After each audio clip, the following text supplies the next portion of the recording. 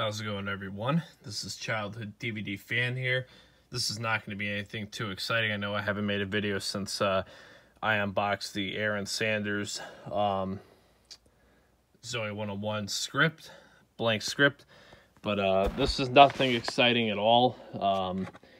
But, you know, and I didn't even think initially that I was going to even make a video on this. Because it's just so not really interesting, but I figured I'd make a video for you guys because, you know, I hadn't made a video for about a week, so I said I guess I'll give them something.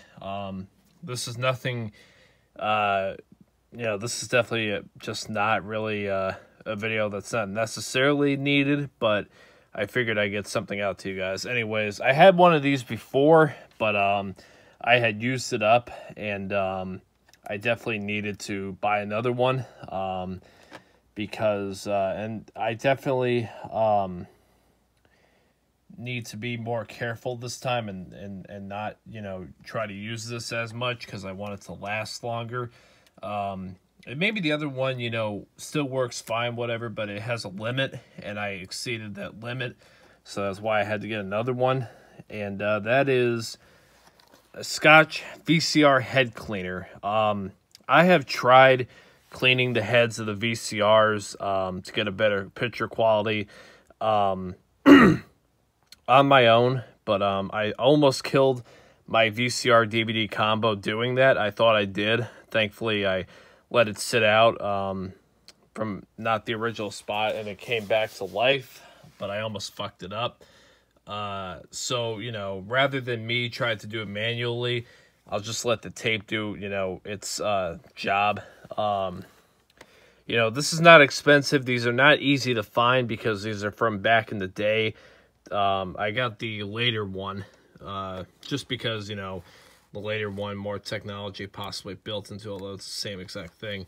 Tomorrow, this is the reason why. Tomorrow I'm going to be heading to my mother's co-worker's house, and she may have a VCR there. I don't know if she has a remote with it, but, you know, she'll have a VCR there, and I don't know what the condition of that is, so if it's in bad condition, I'll use this. So I will definitely, I'm going to use it for, I have two different VCRs, one of them to watch and the other one to rewind, because the one that I watch my VHS is on, it's ate in a couple tapes before, so I don't use that feature. I use my other VCR.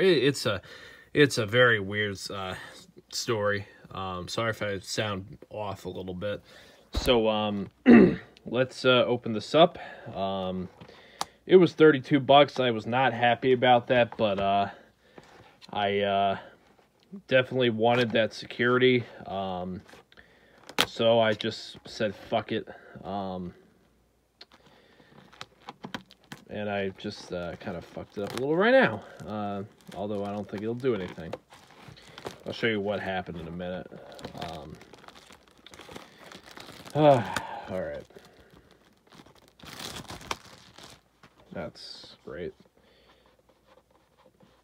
Well, I used these scissors to open up this VCR thing, and as you can see, it kind of cut the VHS a little bit. I don't think it definitely should not be anything that should affect playback. Yeah, that's unfortunate that I did that, because I didn't really see anywhere else to cut it. Once again, this is probably one of my worst videos. Really not even needed, but I figured why not. So, let me take a look at the condition of the thing. Oh yeah, brand new. Okay, cool. Alright, so this thing definitely has never been used before. I could definitely sense that. So yeah, I'll have to keep up.